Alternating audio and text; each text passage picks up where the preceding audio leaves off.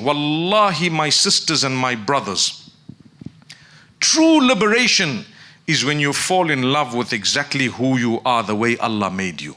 With your blemishes, with your complexion, with your hair type, with your height and your shortness and whatever you're tall, whatever it is that Allah's given you, when you're in love with it and you thank Allah for it, the way it is, you are finally liberated.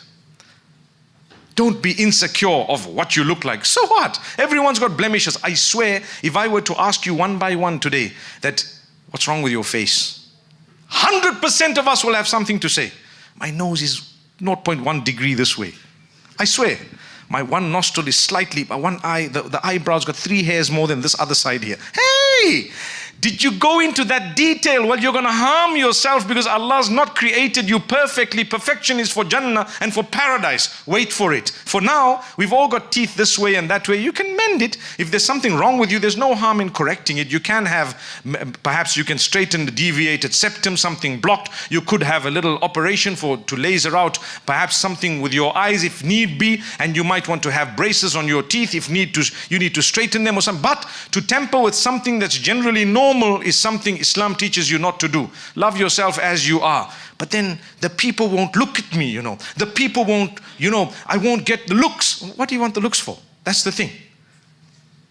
If it was really for looks, it's all artificial. That's why today there are a lot of people who don't like the way they look, and therefore they are enslaved. Enslaved by what? They're not even liberated with their own identity.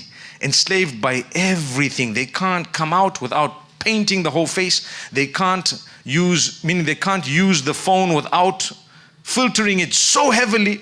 And subhanAllah, they are depressed within themselves at times. It does happen. And so I'm telling you, just love yourself the way you are. If someone doesn't like you because of what you look like, they can fly a kite. And you can send them a link of YouTube how to fly that kite.